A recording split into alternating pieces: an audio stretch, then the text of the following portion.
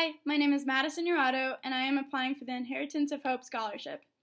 I am 18 years old, and I attend West Henderson High School. I will be beginning a new chapter of my life and continuing on my education by attending Western Carolina University in the fall of 2016.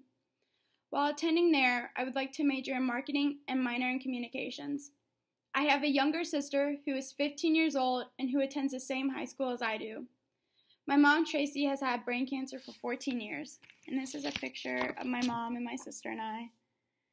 It's from quite a while ago. But yeah. Over those 14 years, she has undergone radiation, chemo, and 3 major brain surgeries. Before every surgery, she would always write a letter to my sister and I and say, "Never be afraid of tomorrow because God is already there."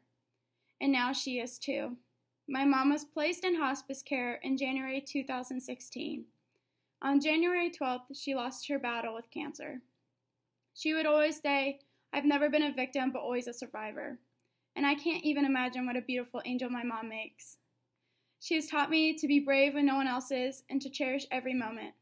I could have lost my mom 14 years ago, but I was fortunate enough to not have and to be blessed with a guardian angel.